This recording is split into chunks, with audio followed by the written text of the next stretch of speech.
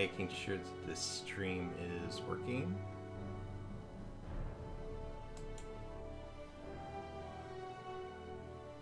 Don't want to start talking and then there'd be technical difficulties.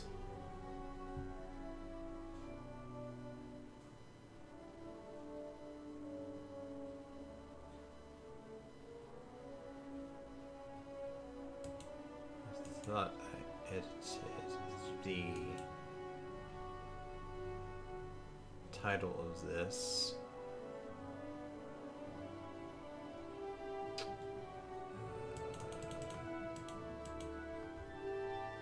have to go back here real quick.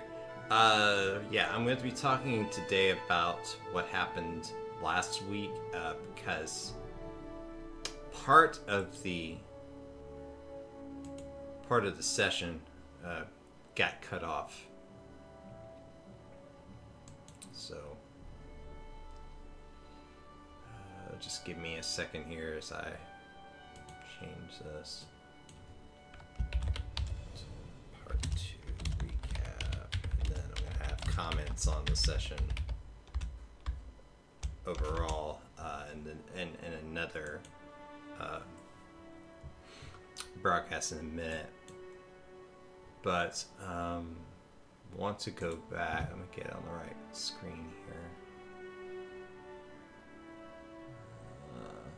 And this is unfortunate that you that this part got cut off, because this is a part of the adventure that is very important. So let me get this all squared away here. I think we're good. So anyway,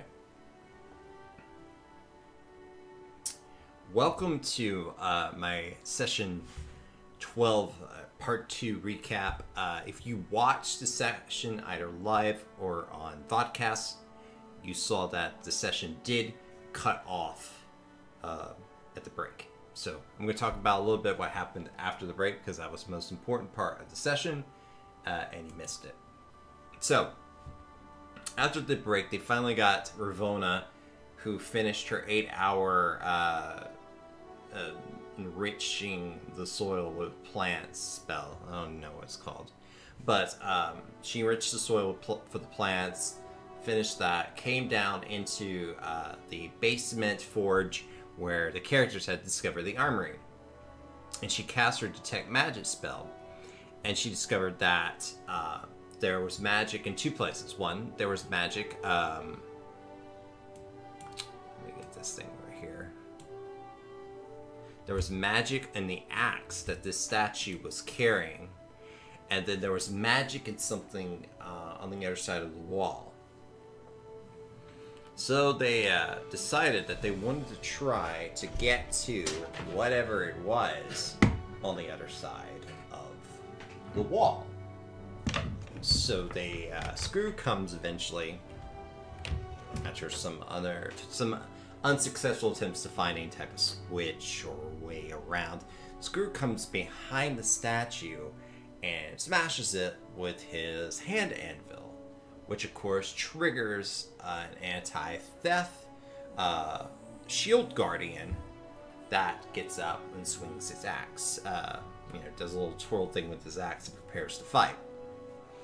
So when I made this encounter, I originally hoped that it was going to be something where, not that the characters would be in danger, but they would fight something that that would challenge them, and then they would earn the right to use it, because at the end, that thing in the wall that was emitting a magical signal, that was the Shield Guardian's control necklace.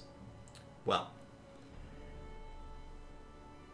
let's just say that the fight did not happen according to plan. And the reason that is because, and if you've watched any D&D or played any D&D or DM'd anything, any D&D, you know this is true. There's something called action economy. In an action economy, the more people you have against one singular creature, the more likely it is that that creature is just going to be overwhelmed. It doesn't matter how big that creature is. For instance, spoilers here, if you've watched Critical Role in the latest episode, the fight with Vecna didn't have a chance because really he was up against 7 to 8 different people. Actually, it was probably 8 different people at one time that were all pretty powerful individuals. So even though Vecna was incredibly godlike,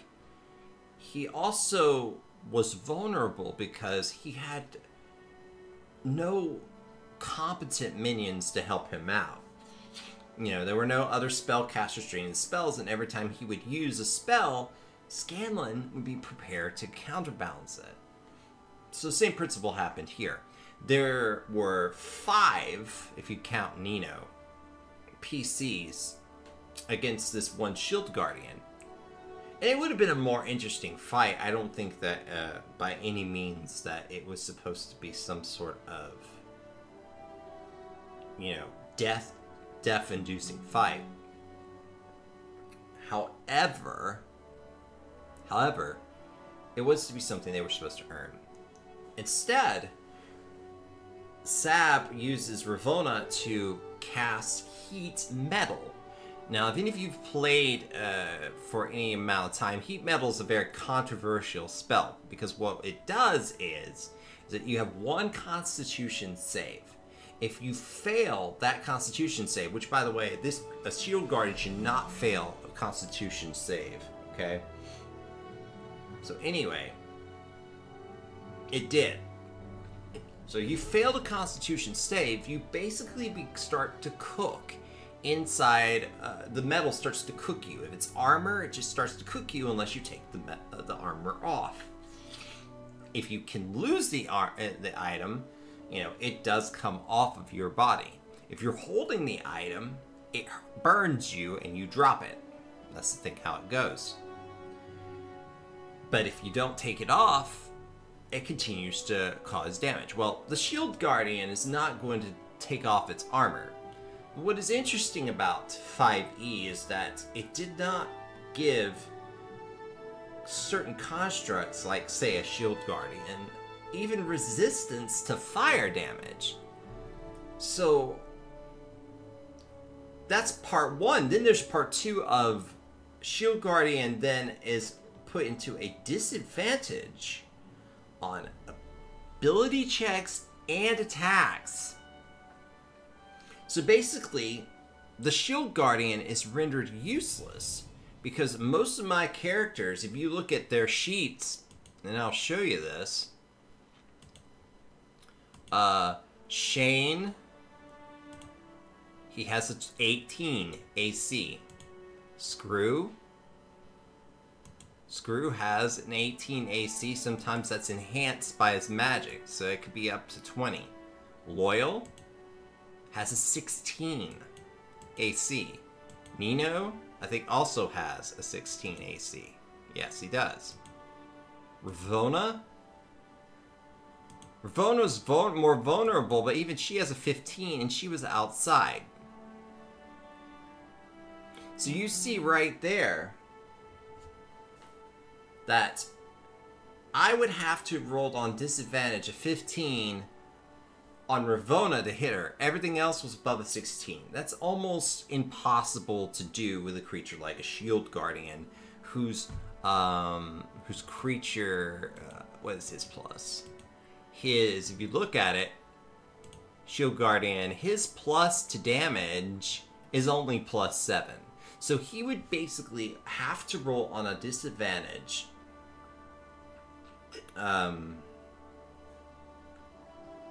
Yeah, he'd have to roll a 9 on a disadvantage. It's not impossible, but he'd have to roll a 9 on a disadvantage. When in reality, most of the time, and I'll show you how I rolled because it was just incredibly stupid.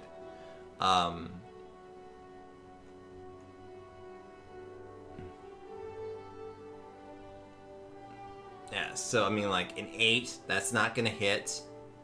And that's if you want to hit Loyal or Nino. You're trying to hit Screw or Shane. It's totally different. I mean, like this one actually would have hit. I think it actually did hit. I think that's the one thing that actually did. No, it counted the 14. So the 14, because it adds the bonus in. So 14, no. This was a 1, no. Going up. And then Screw shrunk him, so the damage even became less. Shield Guardian, I gave him a great axe. 8, nope, that's a 1. And yeah, it's just like, it was a futile fight. So basically, I just gave it to them at one point. I just said, for the sake of time, you beat this, because it hadn't hit them once. It was getting, you know, at that point, it was just a bag of meat, and then, you know, even though it has no meat, it was just a bag of hit points, and it was only a matter of time before it was going to expire. So I just gave it to him.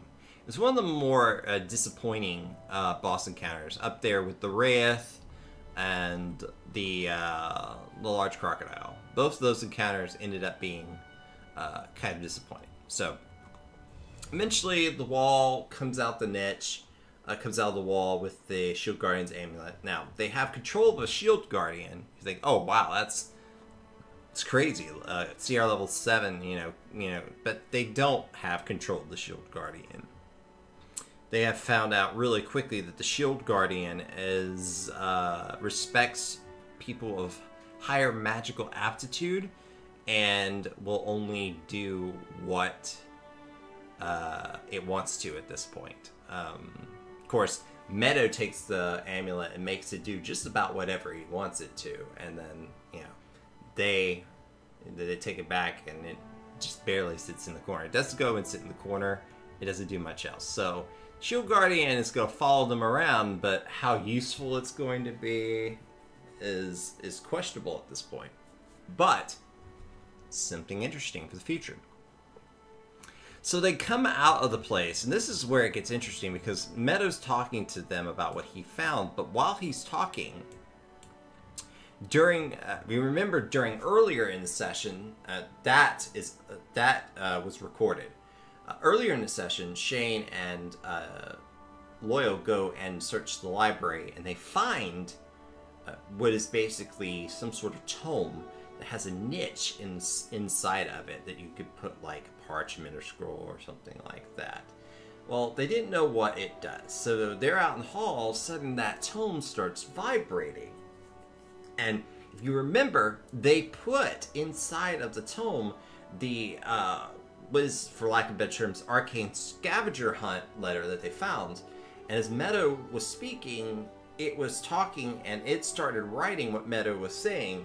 So they're like, this is interesting. And then they asked Meadow what it is. He's like, oh yeah, that's a tome of what did I call it?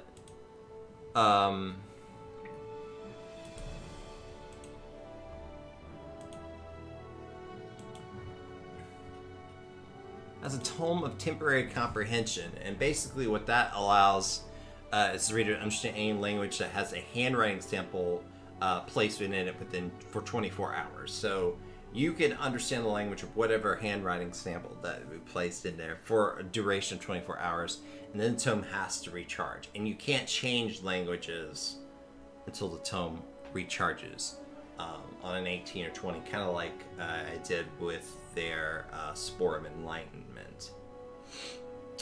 So yeah. And the language is interpreted on the page as if the text were speaking. So you have to be able to read to be able to see the text. So they see that what he's saying is being written down, and then Meadow gets really defensive, grabs the scroll when he sees what kind of scroll it is, and takes it away and places it in his pocket. Well, I wasn't quick enough to eliminate the scroll from their important documents. And so one of them was able to copy the scroll down. Now, that doesn't mean that they'll remember as characters, but and they may get it back. The point is that Meadow takes the scroll and then kind of hurries away with it, puts it in his sanctuary, which is off limits, as indicated by the big red X and the do not enter sign. So he runs off with it, and he comes back, and then Shane confronts him about who he is. And through that exchange, they discover that Meadow is indeed the author of that scroll, who is none other than Archimedon the Valiant. And that's where the session ends. But all that's really important because Meadow being Archimedon the Valiant is important to larger macro things that are going on in the world. Right now, a bit bigger than our party's able to go through. And so next session will likely go more into that. So yeah, that's what happened after the break. Most of the time was taken up with the Shield Guardian fight, even though there really wasn't much of a fight at that point. So yeah, there's your synopsis of that. I'm going to stop streaming this so that I can put this with the other, and then I'm going to come back in about 5 minutes and do a little talk about what's been going on since the last time I did a video on what's going on, and how this whole story arc is leading towards and bending towards something bigger in the narrative. All right, so I'm gonna stop the stream now, and I'll be back in probably about 5 minutes. Okay.